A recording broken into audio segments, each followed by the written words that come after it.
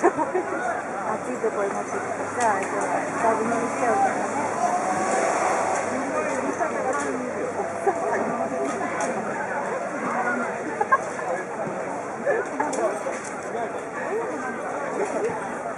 あのね、ハッピーで隠してきな。ハッピーが隠れねえから。隠れる。大丈夫。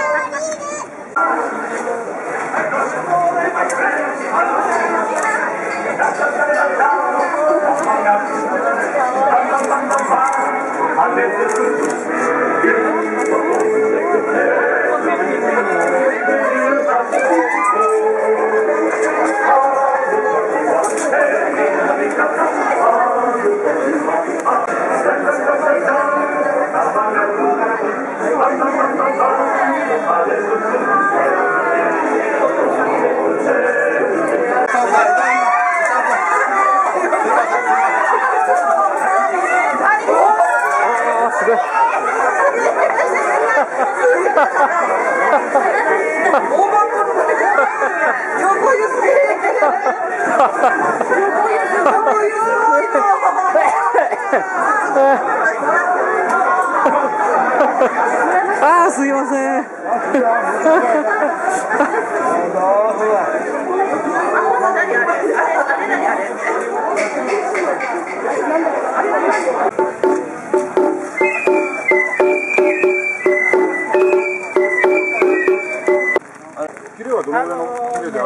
ちょっとこう見栄えの悪いところは摩擦材が張ったところ。音がするじゃないですか。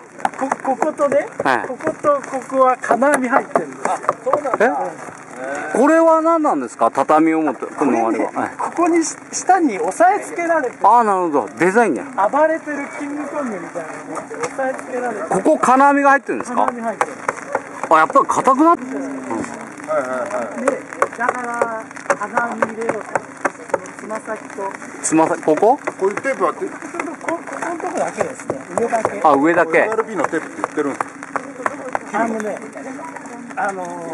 FRP のそのガラスクロスの繊維が入ってて、それをブレンニーさんが樹脂で固めた。当日クロスいっぱい切ってたじゃないですか、はいはい、あれだけで足りたんですか。あれだけで足りたんですよ。あ、そうですか。足りたんですよ。その代わりね、そこ何にもしてないんです。ああ、なるほど。じゃあ 2プライぐらい ?3 プライ ?1 プライ ?1 プライでこんなの ?1 プライ。1プライなんですよ。本当は余裕があれば2プライで、その変なとこ隠そうと思ったんだけれど、もうみんなね、もうみんな1回やったらもう出来上がった気になっちゃって、ね、2回目に入らないんですよ。そうね、2回塗るもんだとはあんまり思ってないんかもしれないよね、もともとね。なんかもうできたような気分になってて、確かに障子紙2枚貼らないもんね。障子貼るときにね1枚だもんね。余った分ぐらい全部貼ればよかったんですけど。でもワンプライにしては強い、なんか強い感じですね、随分ね。そうなんです、で材料は足りたんですか。おかげさまで。あ、そうですか。はい、おかげさまで。よかったよかった。ちょうどですね。あ、はい。あ、本当に。ちょうどです。あ、そこ塗れなかったってぐらいでちょうどでしたね。ソーラーカード、10キロですね。やっぱりふんだんに使ったって感じですね。そうですかね。そうですかね。ソーラーカーでも5キロ1本半ぐらい。ああ、そう。2缶までは4メーターで。やっぱり素人だからたっぷりつけて、こうしないと貼り付かないんですよね。でもあんだけの下地でそんだけ使ったからやっぱこんだけ頑丈な感じ。重くはなりました。多少。でも多少程度です。白パテは旅館の方に置いてきました。ありがとうございます。西田さんの方に白パテで随分埋めました。あ、そうですか。どれ？あっち行って。はいはいはい。だらけになりましたかね、あれは。ちびちゃんは。やっぱりちびちゃんの方が小さいだけあって、思うような仕上がりの感じですか。これ僕一人で作ってます。はいはいはい、わかります。あれはもう途中からでもこれは FRP 今度、はいガーゼ、はいはいはいガはいーゼと、あと貼ってないのと、はいはい。これは綺麗ですもんね。そうですね。だからこれほとんど貼ってない当然です。なるほど。樹脂はいはいはい。塗り付けたぐらいで。じゃあ、あれ、渋猿くんの大きいやつ作りながら同時に作りながら。雨が降っても大丈夫だぞと。ものともしないぞと。サーフボードよりふんだんに材料使ってるからね。これ海の中持ってっても大丈夫なんね。だから。本当にね。本当そうですね。じゃあこちらの方は白パテをあれなんだ。これはね、随分白パテ。本当に。それで金具屋さんの分と西澤さんの分2つ置いておきました。ありがとうございます。金具屋さんにまたお分けしていただければ。渡しておきます。はい。ありがとうございます。はいはい。この辺とかノコギリの傷がノコギリの傷があって。ああいうとこいいですよね。まあ発泡スチロールほど軽くはないけど、一応比重が 0.49 とか 0.5 だから。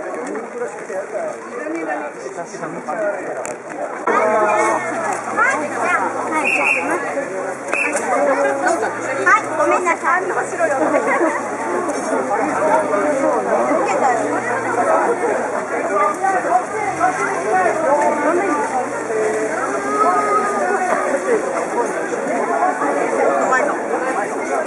あれ？こ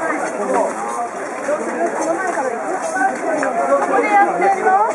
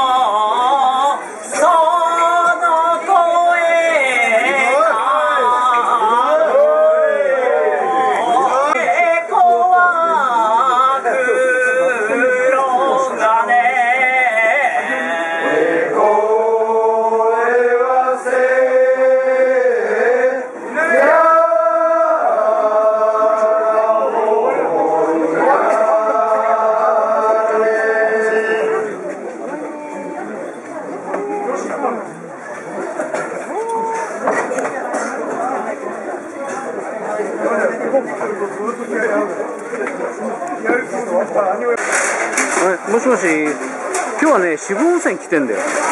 御柱祭りなんだ。御柱祭り。はい、すいません。はい。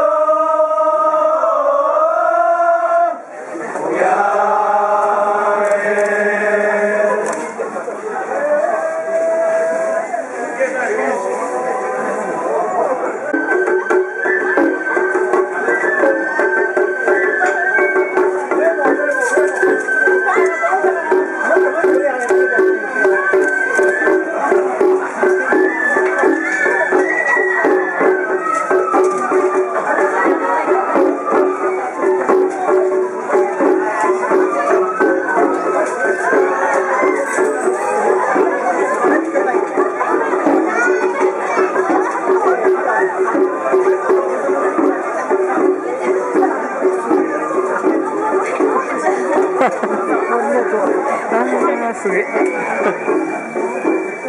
僕拾ってきたよ。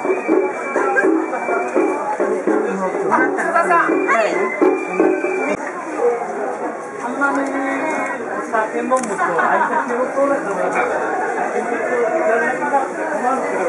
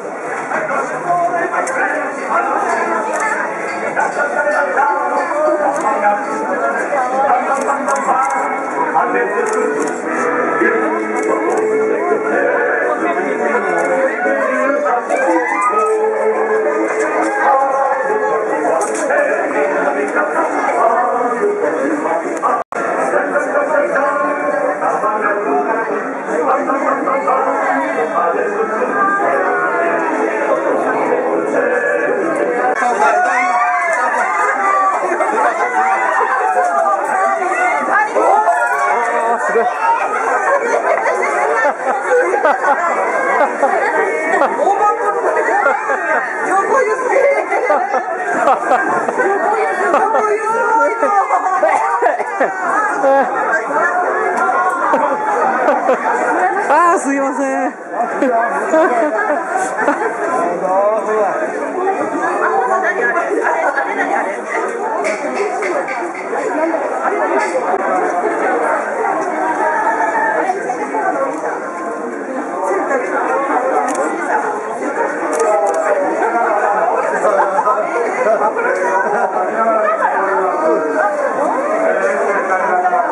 一番最後に。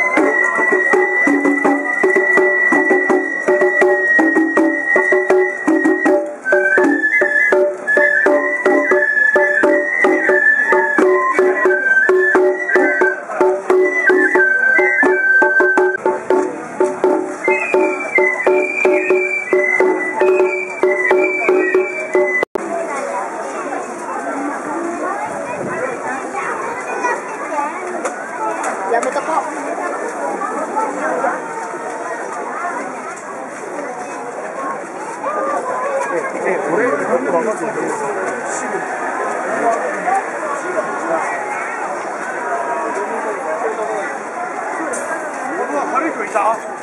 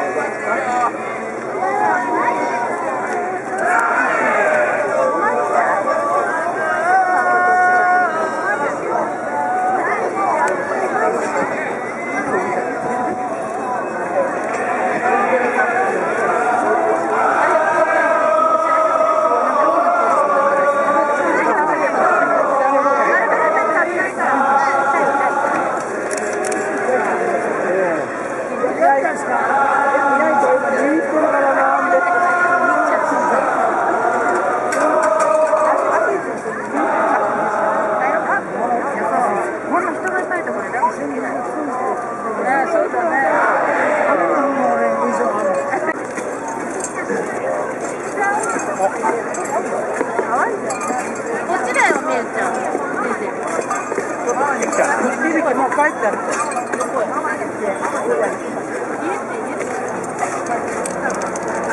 なんかね、クレープ買いたいんだって。本名って呼んじゃうんですか？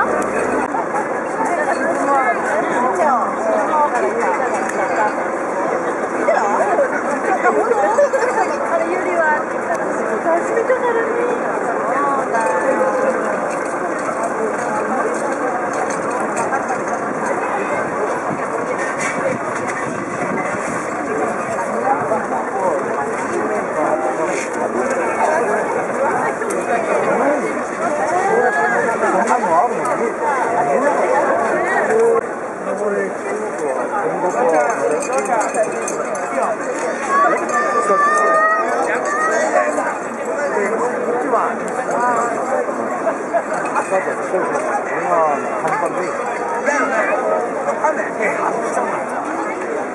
こっちは高く。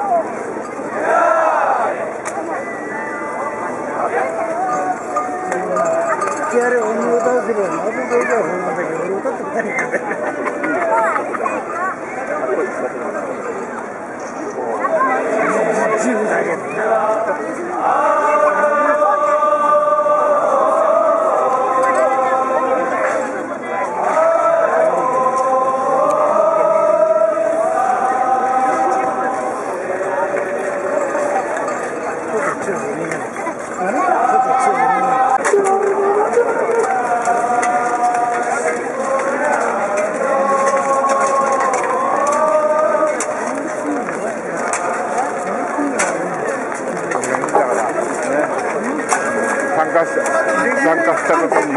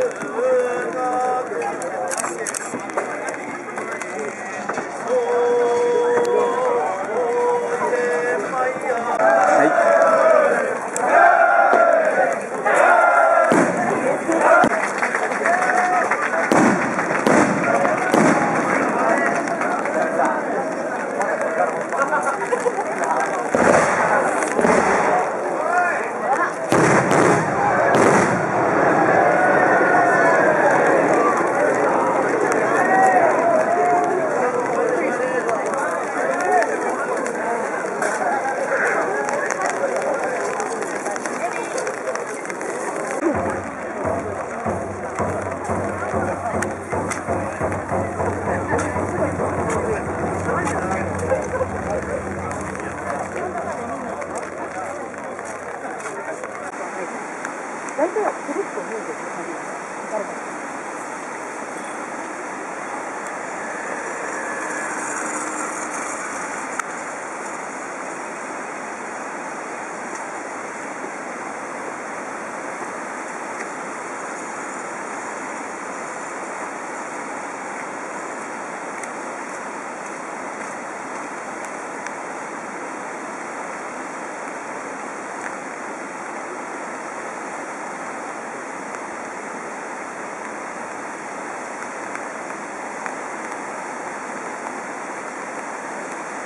暑いところに持ってきてさ、だいぶ伸びちゃうからね。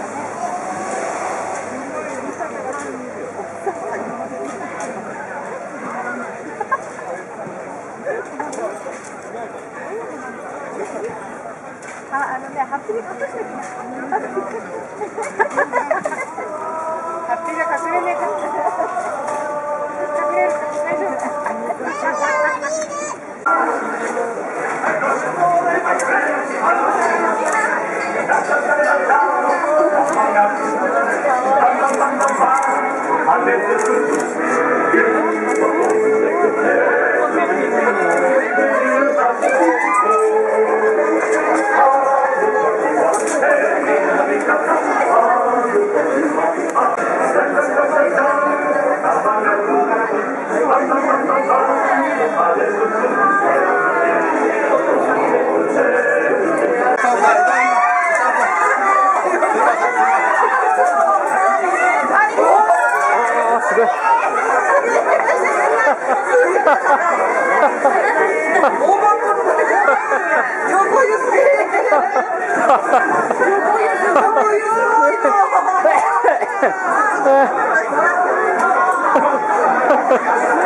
すいません。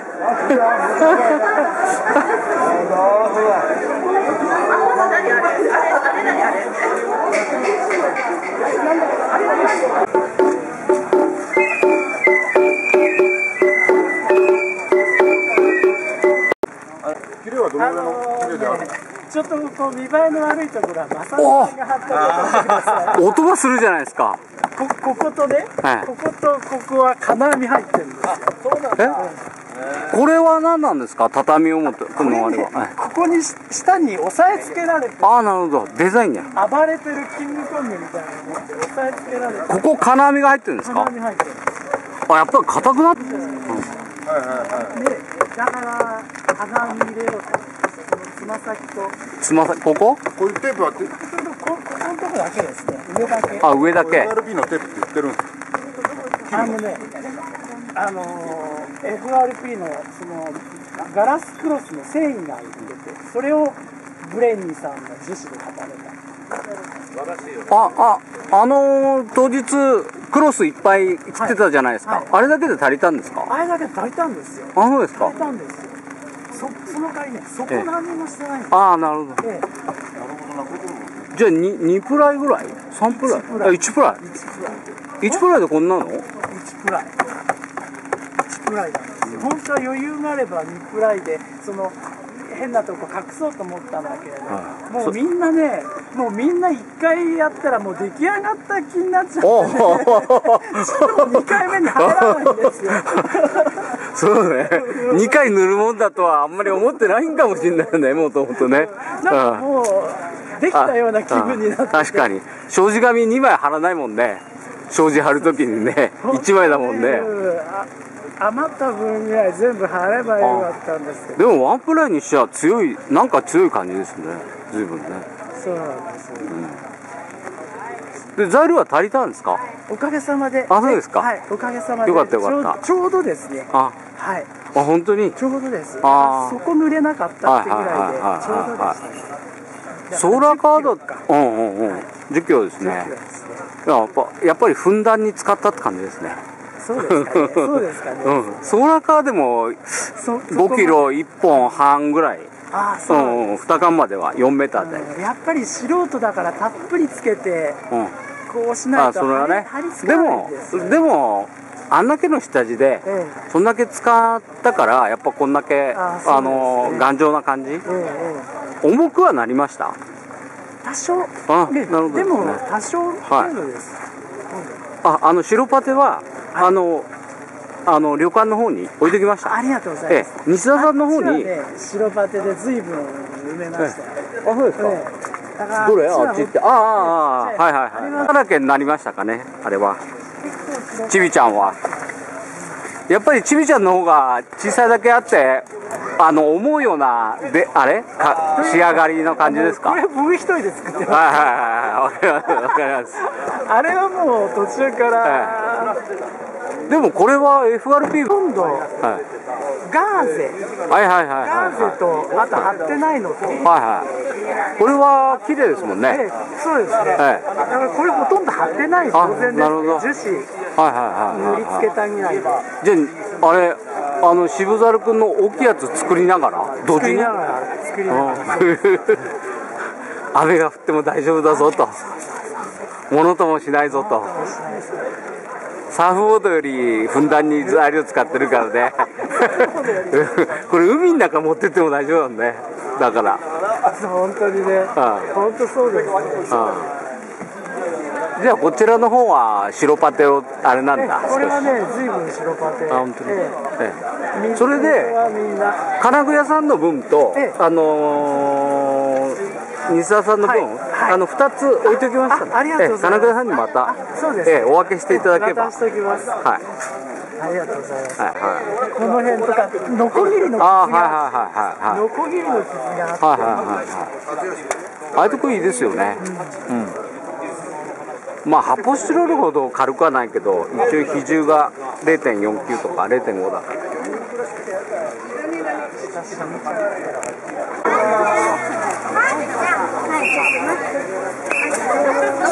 はい、ごめんなさい。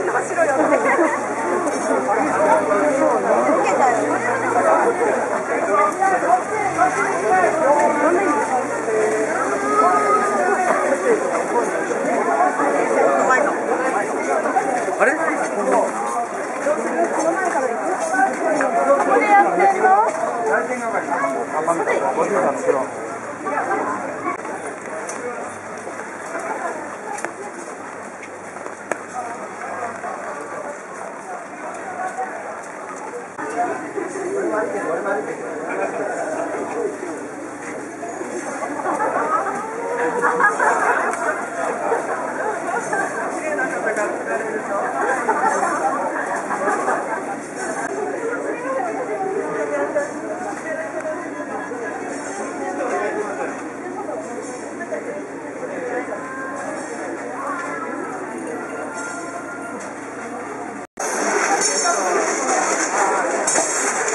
お母さん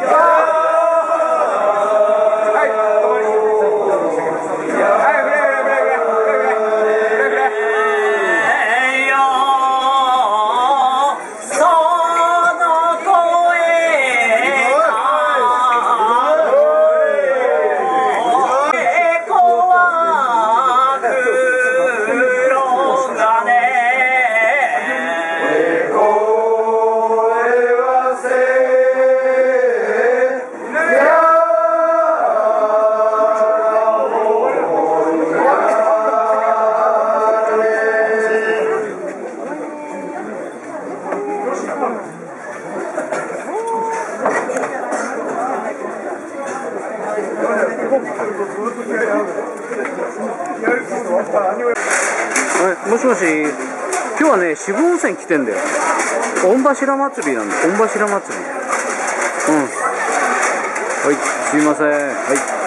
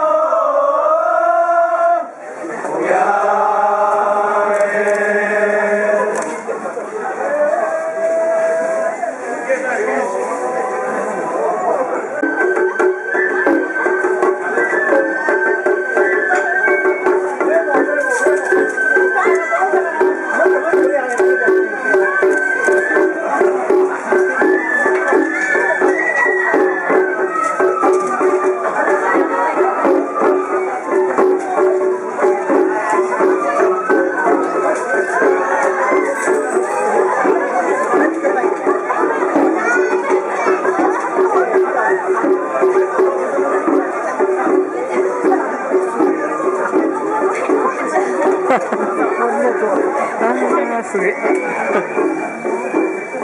僕拾ってきたよ。津田さん。はい。あんまりさ、天文物を相手のそうだから、やられなかったら困るけど。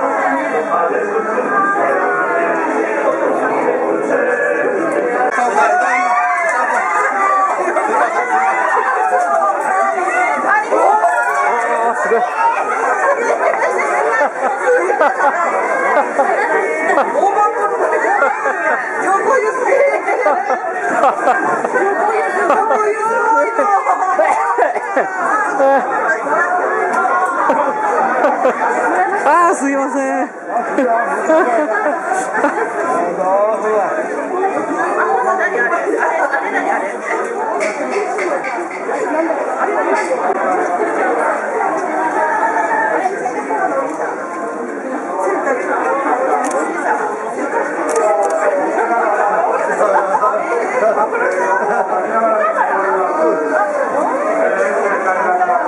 一番最後に。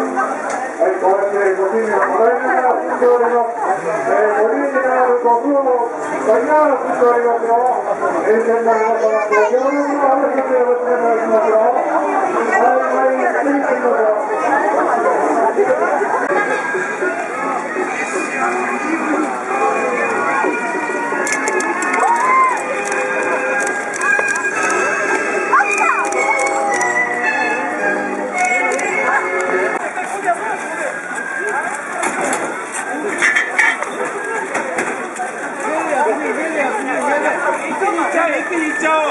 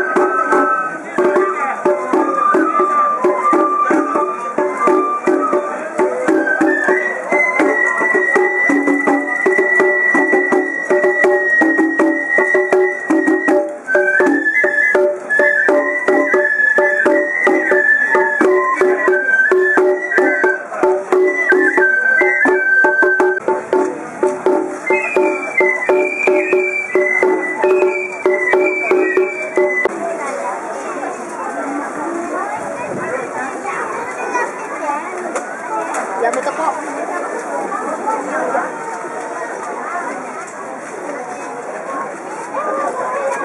俺よく分かんないけど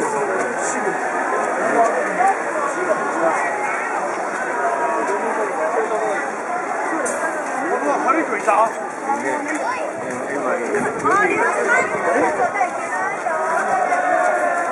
悪い人？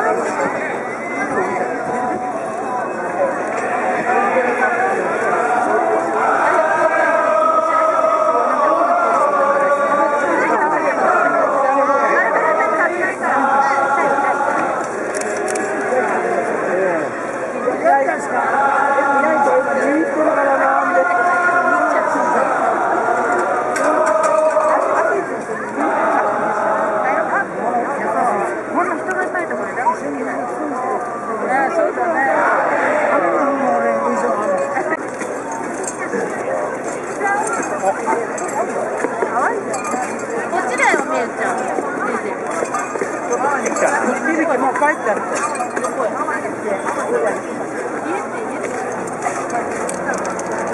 なんかね、クレープ買いたいんだって。本名ってそれ置いたんですか？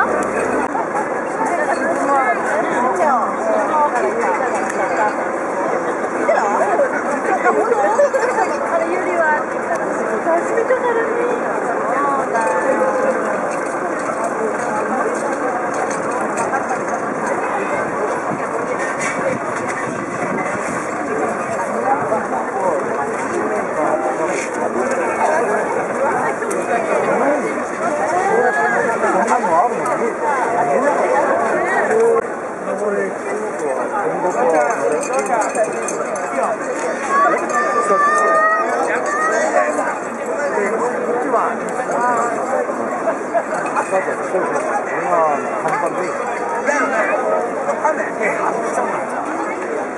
こっちは高く。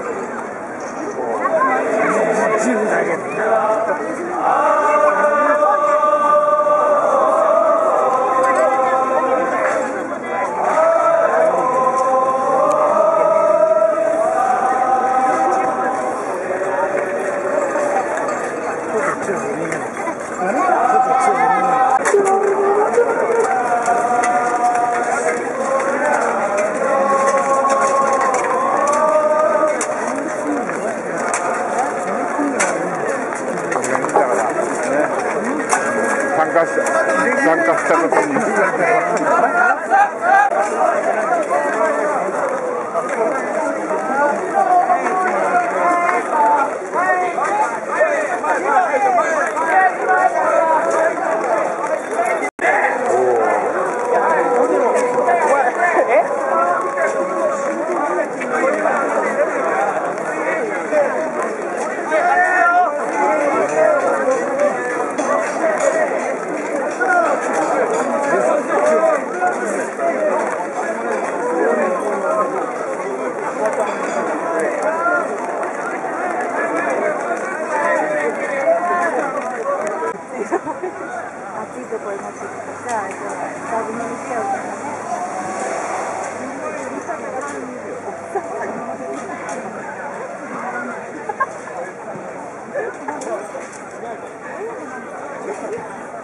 あ